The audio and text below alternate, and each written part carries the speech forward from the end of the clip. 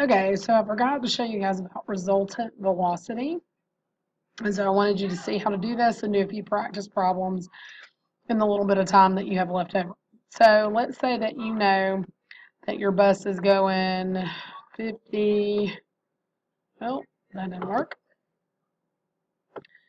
50, no laughing at me, Par, 50 meters per second.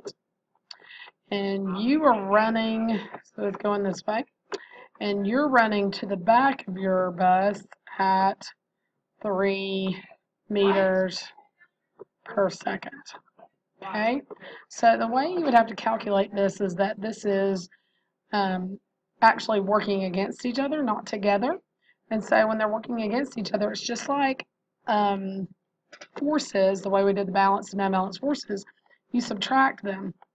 So your overall speed would be 50 minus 3, which would give you 47 meters per second. And your overall direction would be this direction. But you don't have to say that. You just have to tell me the overall direction. So let's let you do one. Let's say that you're going to the front of the bus. The bus is going 50 meters per second.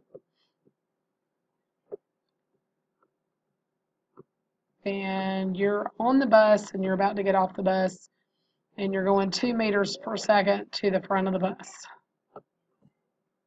Okay, and we want to know what your resultant velocity would be.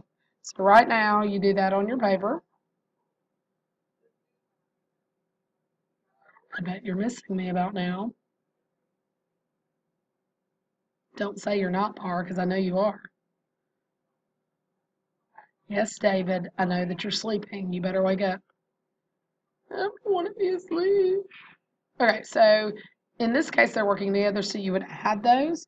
So it would be 50 plus 2, which would give you 52 meters per second.